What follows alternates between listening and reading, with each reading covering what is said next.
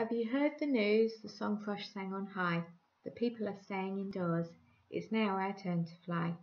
Pass it on, tell your friends, there's a stadium in the east. We'll have our own Olympics, tell every bird and beast.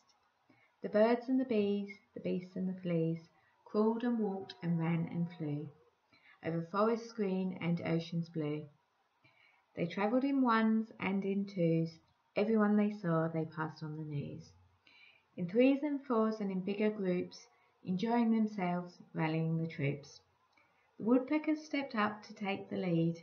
They arranged the games, oh yes indeed, from opening night to farewell hurrah, welcoming all from near and far. First to compete, cheetahs defied their name. This was important, not a game. 100-meter sprint, amazingly fast. At this pace, the games wouldn't last. Down at the beach, the lobsters are ready.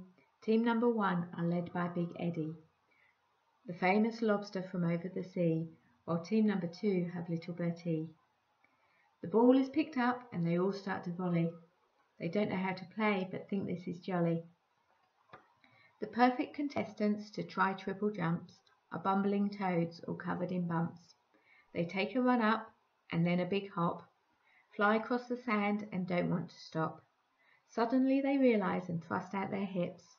Toads love this sport and leap into skips.